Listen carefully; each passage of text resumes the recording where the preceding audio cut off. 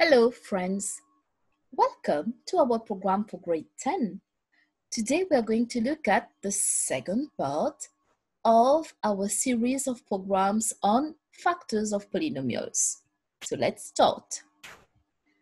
Well, today we are going to learn how to use the remainder theorem and the factor theorem. A quick recap. Remember, we did that long division in the last video, all right? So x squared plus 6x plus 4, that's what we call the dividend. X plus 4 is the quotient. X plus 2, that will be the divisor. And negative 4 is the remainder. We note the following. The dividend will be equal to the quotient multiplied by the divisor plus the remainder. Right, so that will be x plus 4 multiplied by x plus 2 plus negative 4. When you remove the brackets, you will get x squared plus 6x plus 8 minus 4. That is x squared plus 6x plus 4. This is indeed the dividend. Therefore, x squared plus 6x plus 4 can be written as x plus 4 multiplied by x plus 2 plus negative 4. Now, this x squared plus 6x plus 4 is simply a function of x, right? So we can call it f of x. X plus 4 is another function. Let's call it g of x. X plus 2, we can write it as x minus a.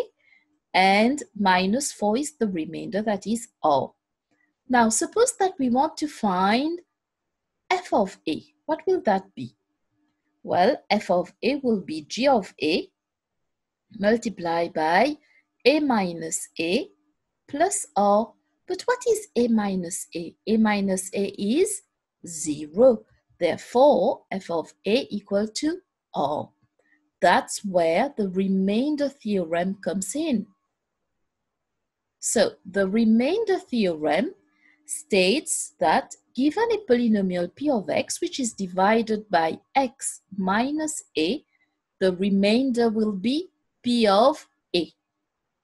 That is, you equate x minus a to 0, x will be equal to a, and you replace the x in the polynomial by a, right? Now, look at this. Find the remainder when 3x cubed minus 4x squared plus 5x minus 6 is divided by x plus 1. We have done a few examples like this in the first video. Do you remember how we proceed? No? Well, we did a long division, right? So let's do a long division here to find the remainder. So that will be 3x cubed minus 4x squared plus 5x minus 6 divided by x plus 1. Right, how do we proceed? 3x cubed, we divide by x. That will be 3x squared. Just be careful where you place it, all right? So next step, you will multiply the 3x squared by x plus 1. That is, you will get 3x cubed plus 3x squared. We subtract 3x cubed minus 3x cubed. That's 0. You don't need to put it. Negative 4x squared minus 3x squared. That's negative 7x squared. And then you carry down the 5x. What do we do now? Well, same procedure again. You will divide the negative 7x squared by x. And you will get negative 7x. And then we multiply again. That is negative 7x multiplied by x, which will be negative 7x squared. And negative 7x times 1, which will be negative 7x. And then we subtract, we're going to get 12x. We carry down the negative 6, so that's 12x minus 6. And then do we stop here? No, because you can divide it again. So 12x divided by x, that will be 12. And then we multiply the 12 by x plus 1. We will get 12x plus 12. And then we subtract 12x minus 12x, that's 0. Minus 6 minus 12 is negative 18. So we will get a remainder of negative 18. This is a rather long procedure, right? Now let's see with the remainder theorem. So this was the question, that is, find the remainder when 3x cubed minus 4x squared plus 5x minus 6 is divided by x plus 1. So you always start with p of x equal to 3x cubed minus 4x squared plus 5x minus 6. We have written p of x. You could have, well, you could write f of x, g of x, or any other function that you want, right? So the remainder will be p of a. And what is p of a? You will equate x plus 1 to 0. Therefore, you will get x equal to minus 1. So the p of a is simply p of minus 1, right? Now, what is p of minus 1? It's simply you will replace all the x by negative 1. So you will get 3 times negative 1 cubed minus 4 times negative 1 square plus 5 times negative 1 minus 6, right? So what will this be? It's simply minus 3 minus 4 minus 5 minus 6, which is negative 18. So it's a quicker method to find the remainder. Let's take a look at another example. Now, find the remainder when x cubed minus 4x squared plus 4x minus 3 is divided by x minus 2. Okay, how can we do it? First step, let f of x or p of x be x cubed minus 4x squared plus 4x minus 3. Right, we know that it is divided by x minus 2. Therefore, x minus 2 equal to 0, x will be equal to 2. So our p of a will be p of 2. Now, what does that mean, p of 2? You will replace all the x by 2. So that will be 2 cubed minus 4 times 2 to the square plus 4 times 2 minus 3, which is equal to 8 minus 16 plus 8 minus 3, which is negative 3. Therefore, the remainder will be negative 3. Example 3, given that 2x squared plus ax minus 5 leaves a remainder of 6 when divided by x minus 1. Find the value of a. So, if it is divided by x minus 1, x minus 1 equal to 0, x will be equal to 1.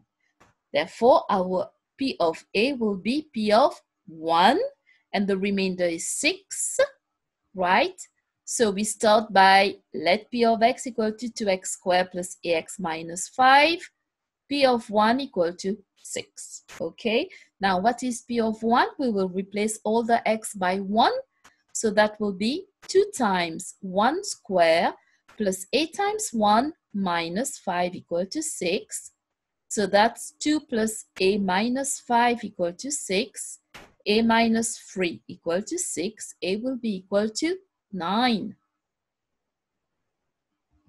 Right, now a few exercises for you to practice.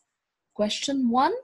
Find the remainder when x squared plus 3x minus 8 is divided by 2x minus 1. So be careful here. 2x minus 1 equal to 0, x will be equal to half. So you need to find P of half. Question 2. Find the remainder when 2x cubed minus 5x plus 11 is divided by x plus 2. Question 3. Find the remainder when 2 times x plus 1 cubed plus x plus 3 to the square is divided by x plus 4. Question 4. The expression 4x cubed minus bx squared plus 6x minus 5 leaves a remainder of 3 when divided by x minus 2. Find the value of b. Right, now we move to the factor theorem. The factor theorem states that a polynomial x minus a is a factor of the polynomial p of x if and only if p of a equal to 0. Another way to look at it is, if a polynomial expression f of x is such that f of a equal to 0, then x minus a is a factor and vice versa. Now remember, with the remainder theorem, we said that the remainder is given by p of a, right? Here, we say that p of a equal to 0. Therefore, we have no remainder, or the remainder is 0. Okay? You need to be careful with the word factor. When you see in a question is a factor, it implies that p of a, or f of a if you want, equal to 0. Look at this example. Let f of x equal to 2x squared plus 5x minus 7. Is x minus 1 a factor of f of x? Okay, how are we going to do it? Well, f of x equal to 2x squared plus 5x minus 7. We know that if it is a factor, then f of a should be equal to 0, right? Now, if x minus 1 is a factor, then f of 1 should be equal to 0. Then we only need to prove that if we replace all the x by 1, we need to get 0. So if we get 0, we know that x minus 1 is a factor. Now let's replace all the x in the expression f of x by 1. So that will be 2 times 1 squared plus 5 times 1 minus 7, which will be equal to 2 plus 5 minus 7. That is 7 minus 7 is 0. Therefore, we have proved that f of 1 equal to 0. So, if f of 1 equal to 0, then we can say that x minus 1 is a factor of 2x squared plus 5x minus 7. Now, look at this example. Given that x plus 2 and x minus 3 are factors of ax cubed plus ax squared plus bx plus 12. Find the numerical values of a and b. Okay, how do we proceed? First of all, let f of x equal to ax cubed plus ax squared plus bx plus 12. We know that x plus 2 and x minus 3 are factors, right? So if they are factors, we can say that f of minus 2 should be equal to 0 and f of 3 should be equal to 0. Okay, let's start with f of minus 2. Now, f of minus 2, we replace all the x by minus 2. So that's a times minus 2 cubed plus a times minus 2 square plus b times minus 2 plus 12 equal to 0, which will be equal to minus 8a plus 4a minus 2b plus 12 equal to 0, right? You simplify it, you will get minus 4a minus 2b equal to minus 12. Divide by negative 2, that will be 2a plus b equal to 6. Let's call it equation 1. Now we move to f of 3 equal to 0. Okay, so that will be a times 3 cubed plus a times 3 squared plus b times 3 plus 12 equal to 0, right? That will be 27a plus 9a plus 3b plus 12 equal to 0. That is 36a plus 3b equal to negative 12. We divide by 3. 12a plus b equal to negative 4. Let's call it equation 2. Now, when we have two equations with two unknowns, what do we need to do? We need to solve simultaneously. Right, so let's rewrite the two equations. Okay, it's easier to, well, we can eliminate the b, right? So that will be minus 10a equal to 10. A will be equal to 10 divided by minus 10, which is negative 1. When we have the value of a, we need to find the value of b. So when a equal to negative 1, replace in equation 1. 2 times negative 1 plus b equal to 6. So negative 2 plus b equal to 6, b will be equal to 8. Therefore, a equal to negative 1 and b equal to 8. Now, a few exercises for you to practice.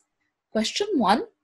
If x plus 1 and x plus 3 are factors of x cubed plus 2x squared minus ax plus b, find the values of a and b. Number 2. The expression 4x cubed plus ax squared plus bx minus 10 is divisible by x minus 2 and leaves a remainder of negative 16 when divided by x plus 1. Find the value of the constants a and b. Question 3. The expression x cubed plus ax squared plus bx minus 3, where a and b are constants, has a factor x minus 3 and leaves a remainder of 15 when divided by x plus 2. Find the value of a and the value of b. Question 4. The function f of x is equal to ax cubed plus 4x squared plus bx minus 2. Where a and b are constant, it is such that 2x minus 1 is a factor. Given that the remainder when f of x is divided by x minus 2 is twice the remainder when f of x is divided by x plus 1. Find the value of a and b. Question 5. A polynomial p of x is ax cubed plus 8x squared plus bx plus 5, where a and b are integers. It is given that 2x minus 1 is a factor of p of x and a remainder of minus 25 is obtained when p of x is divided by x plus 2. Find the value of a and the value of b. Right. Here are a few links where you can get additional information on remainder theorem and factor theorem.